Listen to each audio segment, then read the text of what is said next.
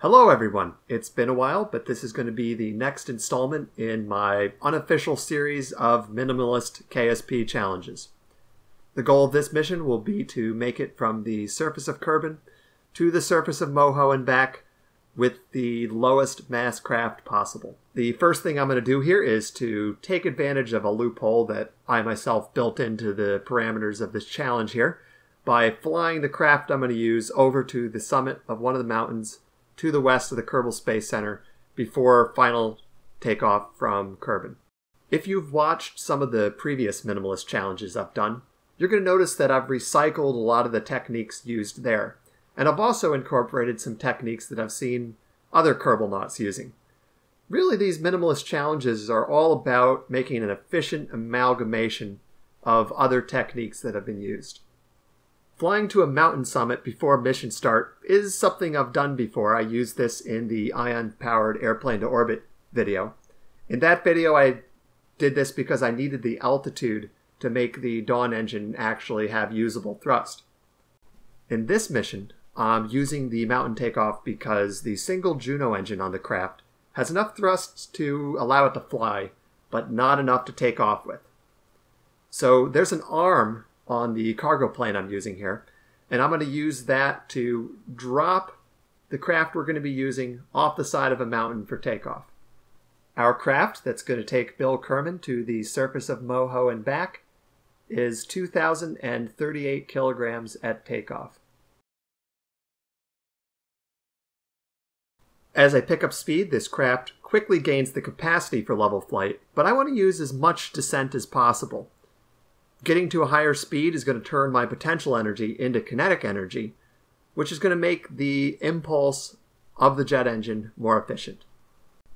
Now that we've leveled off and are picking up speed, let's take a closer look at the craft itself. If you watched the Minimalist Duna mission and the Minimalist Minimus mission, you'll notice that this looks really similar. And one of the common questions I got with those videos was how I reached such a high speed with just the Juno engine. It's all about eliminating air drag wherever possible. Almost all of the body drag on this is occluded through KSP's quirky fairing physics. The next step is to make sure that our fairing is pointed directly prograde. The wings look straight, but there's a couple degrees of angle of attack on there, which means that I can generate lift even when I'm pointed directly even with my motion. The second recycled trick here is burning off parts rather than decoupling them. When the second stage, the spark engine, is fired up, it burns off the lower stage, which just consists of the Juno engine and the air intake that goes with it. The next thing to burn off here is the wings. I'm using basic fins as wings here, and normally the low heat tolerance of these is a disadvantage, but I don't want them anymore. All they're doing is generating lift and drag that I don't want, and they're making me accelerate more mass, and burning them off helps everything. The spark engine has burned off all of our rocket fuel, and we're going to be coasting most of the rest of the way to space. Once we get to the very upper layer of the atmosphere, where air drag is going to be negligible, I pop off the fairing, and we're going to be using the Dawn engine to get us the rest of the way into a circular orbit. I'm not going to detach the stage with the spark engine yet.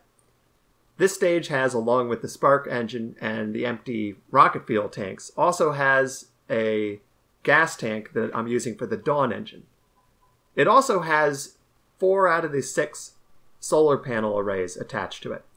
I'm not going to need those when we get to Moho, where solar panels generate more electrical power, but I do need them now to use the full thrust of the ion engine, which we need to be able to get into a circular orbit.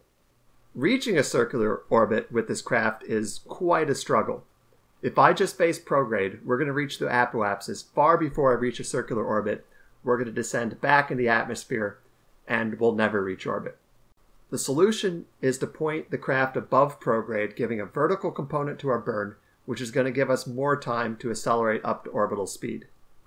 We do start descending, but as we get closer to orbital speed, our centripetal acceleration increases, and the acceleration of the craft in the vertical direction eventually becomes positive and starts canceling out the descent. Not pointing prograde for the circularization burn does come with a serious efficiency loss in the form of cosine losses. I found these losses psychologically painful during the long burn into a circular orbit.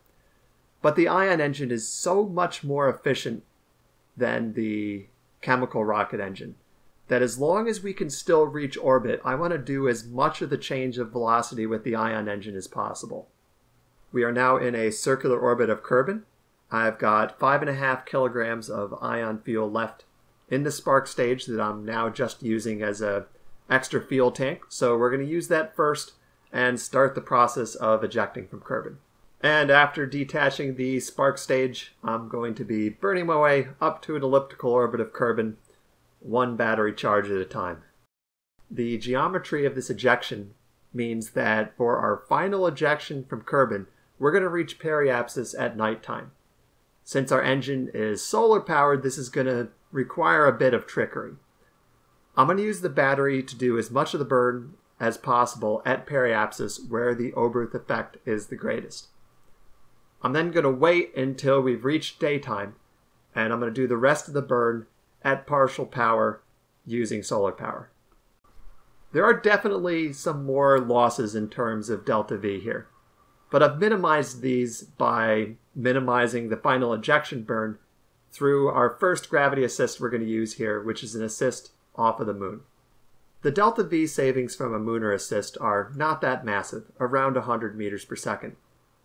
The big value from this is that it subtracts this from the final ejection burn from Kerbin that has to be done at one time. This design was barely capable of doing this final ejection burn as it was with the 100 meters per second subtracted. If I had had to do 100 meters per second more in this burn, it would have required a complete redesign of what I was doing here. The lunar assist has given us a transfer orbit to Eve. The end goal is to do a gravity assist off of Eve that'll get us to Moho. While gravity assists are the ultimate free lunch, how much you can do with them is limited by your relative velocity to the planet or moon that you're doing the assist off of. Right now, our relative velocity to Eve isn't high enough. So this first assist off of Eve is going to put us back on course to Kerbin, where we're going to do one assist off of Kerbin. That's going to give us a second assist off of Eve, where we now have enough relative velocity to get us all the way to Moho. The insertion maneuver into a stable Moho orbit is going to be a bit of a challenge here. First off, while I did my best during the gravity assist phase to reduce this, any approach velocity of Moho is really high due to its proximity to the sun. Next problem is, for the second time this mission, we're going to be doing a maneuver where we're going to reach periapsis at nighttime where I can't use the dawn engine.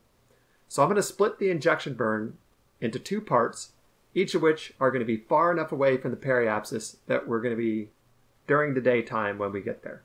This again will result in some delta V losses, but the huge efficiency gain from the extreme specific impulse of the ion engine is more than enough to overlook these.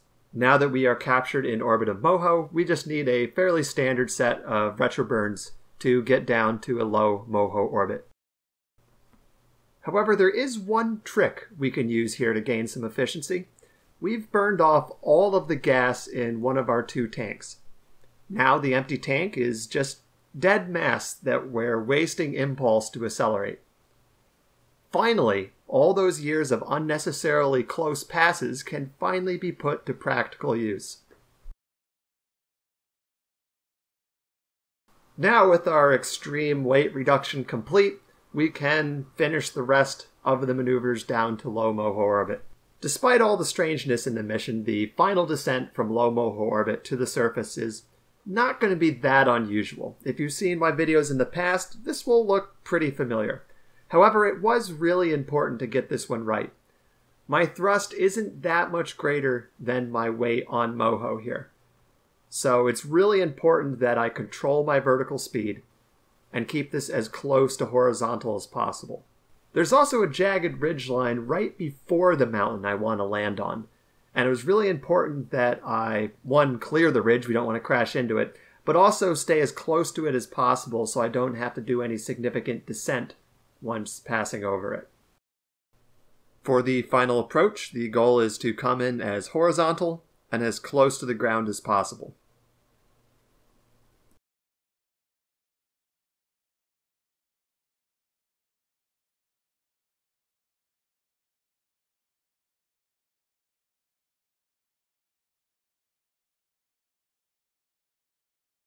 On the surface of Moho, we gave Bill his necessary cardio before the long trip back, and then even more unnecessary cardio, pushing the craft up to the absolute summit of the mountain.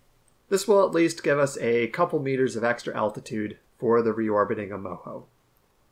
Now, our fuel levels at this point look quite low, and they are. We're going to have a lot less delta V for the return trip than we had for the trip out to Moho. Luckily, we don't need anywhere near as much. Braking on Moho, we didn't have any aero braking available to us, but we will when we get back to Kerbin. So all we got to worry about is first getting to orbit of Moho, and then ejecting onto a transfer orbit to Eve. And once we've done that, we can use gravity assist to get the rest of the way home, and all our delta V usages after that are going to be negligible. Our gravity assist route to get back to Kerbin is going to be a reversed version of what we did to get to Moho. I'm going to be doing 2 assists off of Eve, with 1 assist of Kerbin in between those, before our final return to Kerbin. Our injection maneuver into captured Kerbin orbit is going to be a combination of aero braking, the very last of the ion fuel, and use of the EVA pack.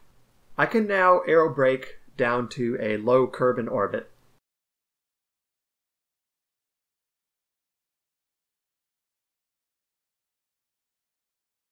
Hopefully at this point you guys are concerned about how we're going to get Bill back down safely to the surface of Kerbin. I had tried this in the past to deorbit a Kerbal on EVA safely and couldn't get it done due to the overheating and decided it wasn't possible. However, some other people showed me recently that the trick is having the Kerbal head down and reverse, and that seems to give us just the right combination of drag and resistance to overheating. During the descent, I'm going to drain out the rest of the EVA pack. Most of it I use to slow down in the horizontal direction, but I do a little bit of a vertical component as well to help control our descent. We have left Bill out in the wilderness on this one. He'll just have to play both sides of blindfold chess until help arrives. And that will conclude our minimalist mission to Moho. These minimalist missions are always fun to do. There's a really wide space of potential techniques that can be used. I'm definitely going to do some more in the future. I just need a destination. Thank you everyone very much for watching, and I'll see you next time.